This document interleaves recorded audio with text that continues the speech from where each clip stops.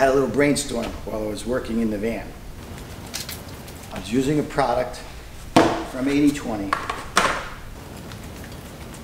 And what this product does, it's used to prevent rattling when you put a panel inside the channel, a panel in the channel of the 80/20.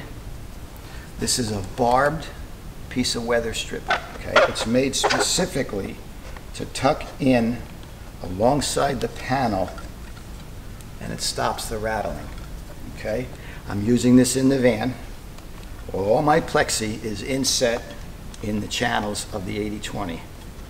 And I put this stuff on one side only, and I mean, it does the job. And it looks nice too. It gives it a nice finish, okay? As I said, it's barbed, right? On two sides, and it's angled. So then I got an idea.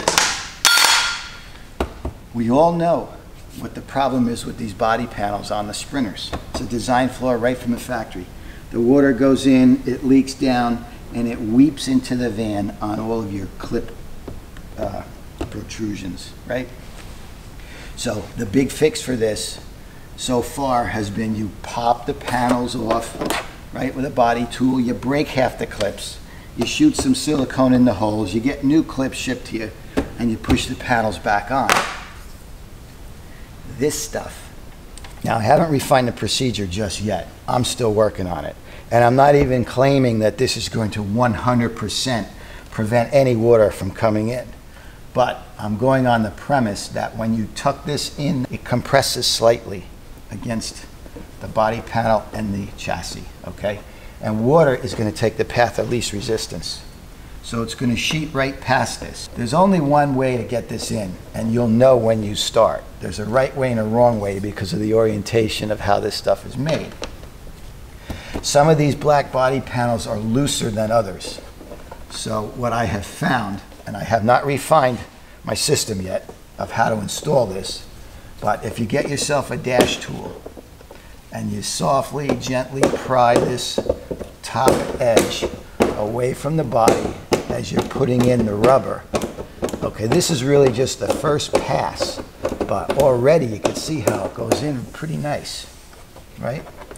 Now you got to come back and press it in further and make it nice and even. You can feel as you go along there'll be bumps where it's not in. So like I said, it requires a little finesse. There's another issue here. There's a little crease in the body panel here in the white part. There's a little ledge. So now, once you have this whole thing in, I'm thinking if you can get that edge of the rubber to rest under and behind that crease, you've created flashing. Now the water doesn't even have a chance to get back there. It's going to just drop right past it. There's compression when you press this in there. So that compression is sort of sealing this whole top edge. And there's a number of techniques you can use. You can get a corner of your dash tool underneath that folded edge there and just run it right in. Now here's another thing you could do. If you want, before you put it in, you could put a little bead of silicone in there, right? Any kind of a sealant, caulk sealant. Put that little bead in there carefully.